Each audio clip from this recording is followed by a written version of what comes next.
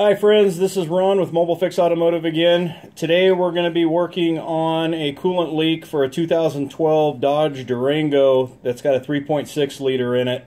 And I'm going to pause the video here and take you underneath the car and show you where the leak's coming from, and then I'll show you what to look for. Okay, so we're underneath the vehicle. It's up on the lift right now. Basically, the customer's complaint was a large coolant leak to the ground that they couldn't figure out where it was coming from. And if you look here on the bottom of the transmission oil pan, you're going to see a bunch of coolant dripping. There's trails coming down from the top of the bell housing on both sides of the transmission, as well as stains here on the frame. So we had coolant coming off the back of the engine. There were no apparent hoses leaking or any freeze plugs that we could find, and this is where the interesting diagnosis came into play, because this is the first time I've come across this.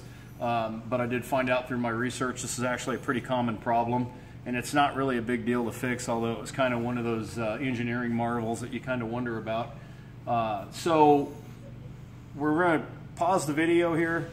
I'm going to set the vehicle down, and then we're going to go from the top side, and I'm going to show you what you got to do to look for it, make sure that this is the leak, and what you got to do to fix it. All right?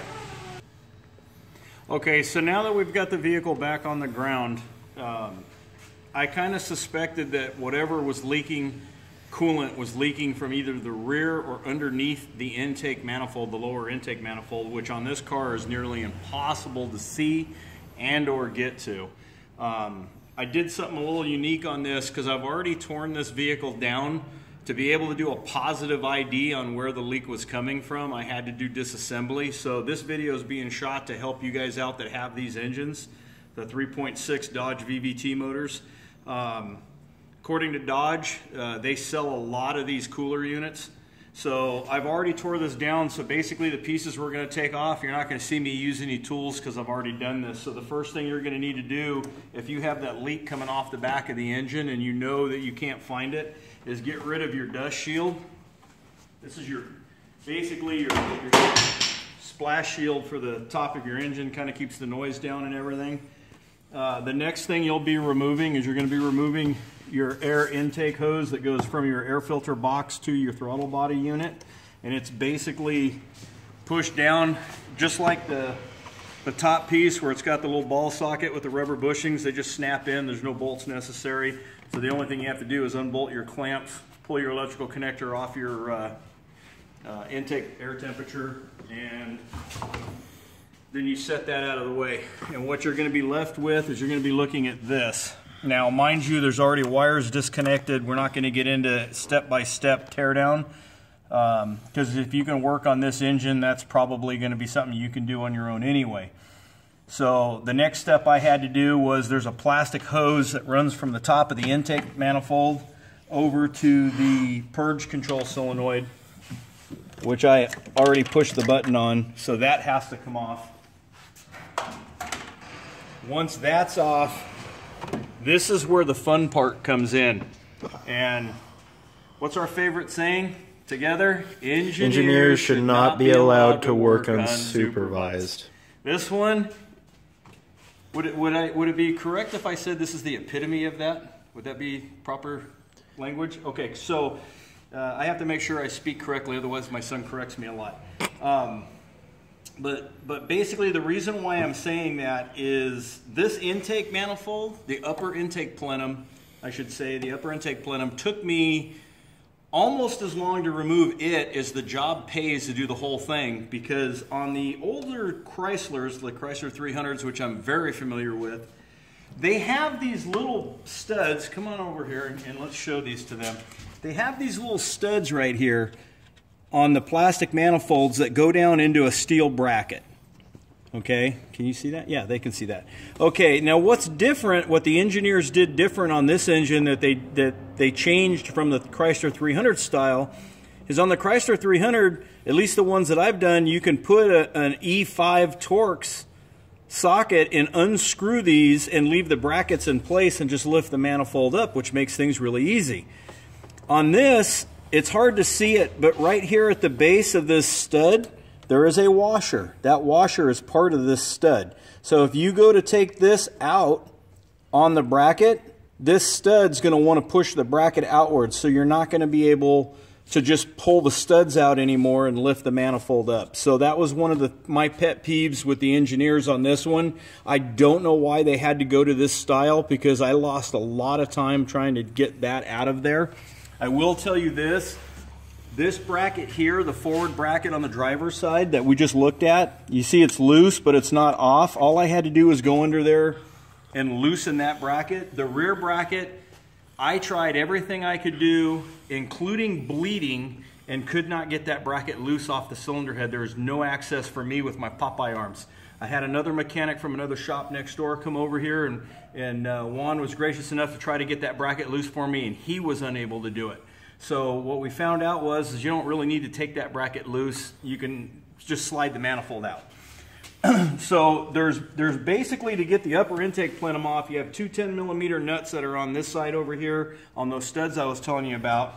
And then in the rear of the engine compartment, right behind this throttle body unit, you can see another stud right here.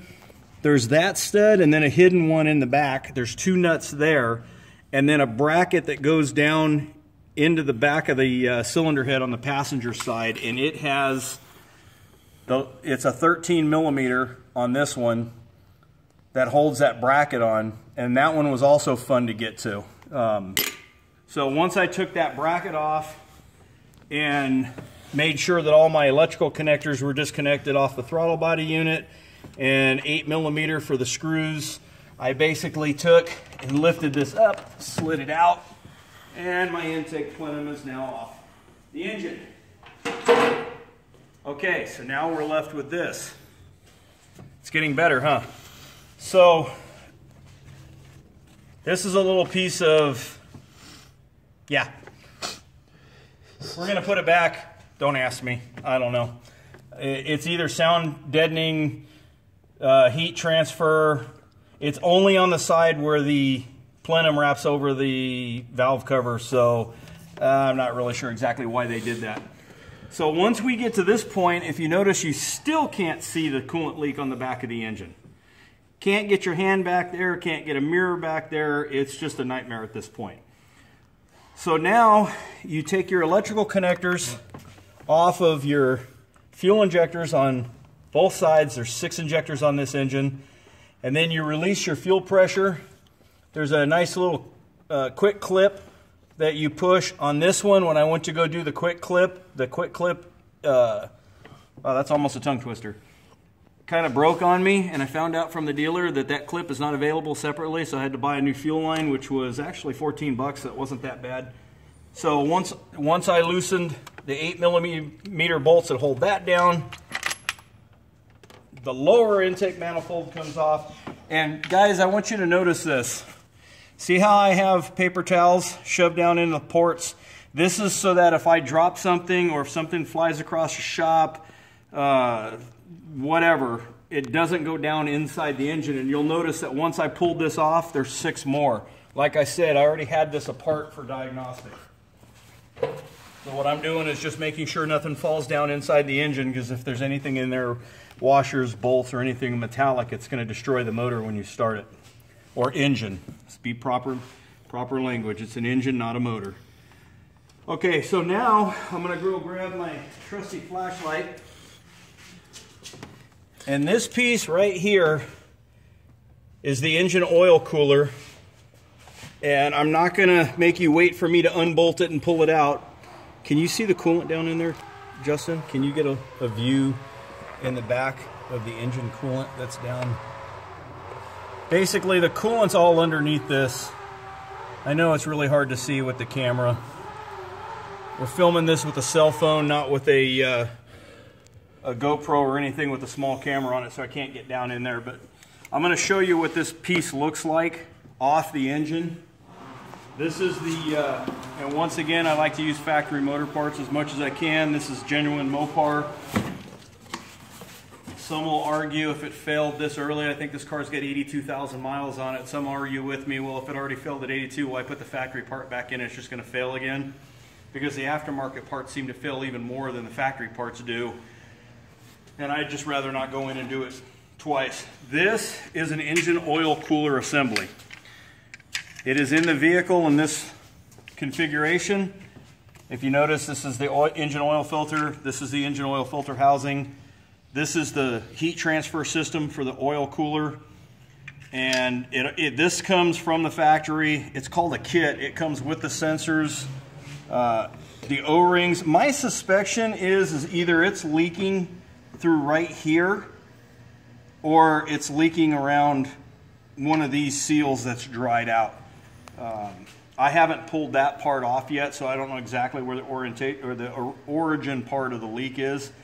But this is the engine oil cooler assembly, and it's underneath the lower intake plenum.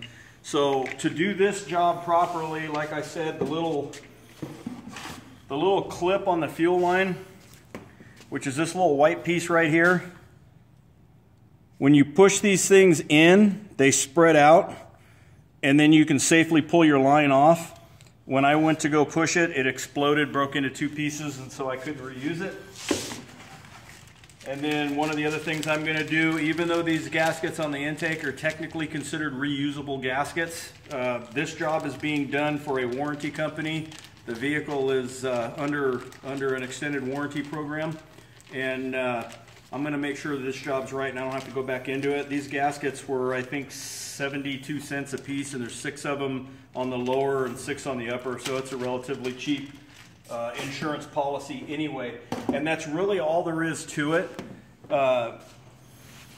So basically, once again, it's a 2012 Dodge Durango. It's got a 3.6 in it, and at this point, for you, if you're doing it yourself or if you're having a shop do it, I went ahead and convinced my customer to go ahead and let me change the 6 spark plugs, because these 3 coils on this side and these 3 spark plugs are underneath that intake plenum. So to be able to change these spark plugs, which his tune-up's going to be due within the next 20,000 miles, he's already got over 80,000 on it now. It doesn't make sense for him to pay 2 hours labor to R&R that plenum again. For an extra half an hour plus the spark plugs, it's done. His tune-up is done for another 100,000 miles, and they can move on down the road. So if you have a really bad coolant leak on one of these 3.6s in your Dodge and you can't find it, it's coming off the back of the bell housing, this is more than likely the culprit. So keep your eye out, and just to give you an idea, this job pays 2.7 hours on the Mitchell book. I think all data calls for 2.5.